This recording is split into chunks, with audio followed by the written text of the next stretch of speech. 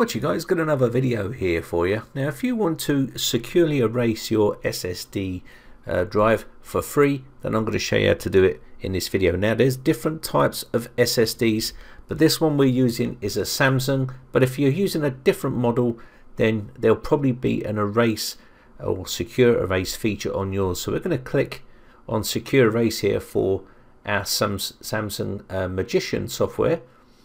What we're going to need to do is create a bootable USB flash drive. So you're going to need a USB flash drive for this one. Not a large flash drive, anything from 2 GB upwards will do you.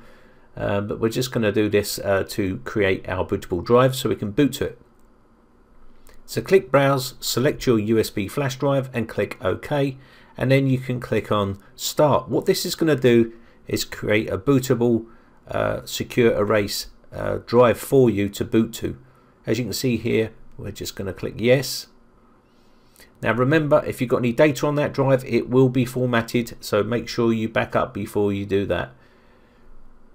There you can see we've now created our drive. We can click Yes here and boot to our USB flash drive. We will need to change the boot order in our BIOS, so let's go to our BIOS. So I'm going to click on Settings here in my BIOS. Then I'm going to click on Boot. This will give us our boot priorities. Next we can select the USB part in the priorities list here, and then select our USB flash drive which we want to boot to, which in this case is SanDisk.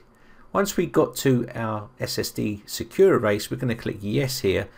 Remember, your drive will be wiped, fully cleaned. Okay. Next, it will give you another warning, so you're going to say Yes here to continue to secure erase your hard drive. And if you get this frozen state come up, don't worry, just follow the on-screen messages here by detaching the SATA plug from your solid state drive, and then type in the segguio.exe and then push enter, and that should then proceed to secure erase your drive.